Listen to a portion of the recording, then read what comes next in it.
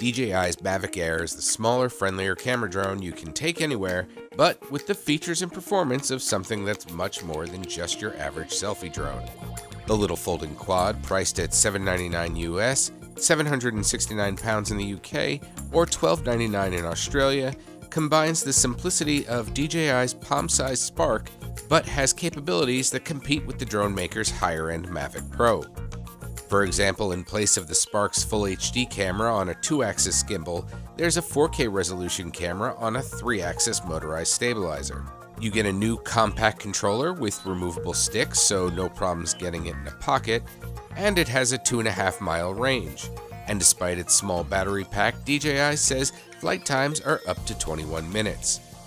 Like the Spark, it can be flown entirely with hand gestures, which now includes takeoffs and landings. Just put up your hands and you can move it into position.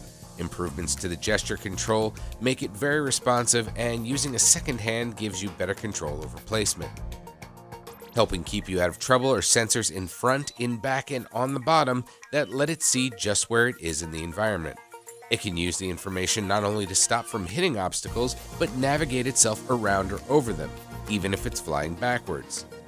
And then there are the camera features that include 32 megapixel spherical panoramas, active tracking of moving subjects, HDR photos, and 4K video.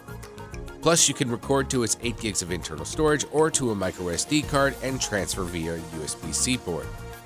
All of that in a drone that folds up to roughly the size of a phone. Look for the DJI Mavic Air at the end of January.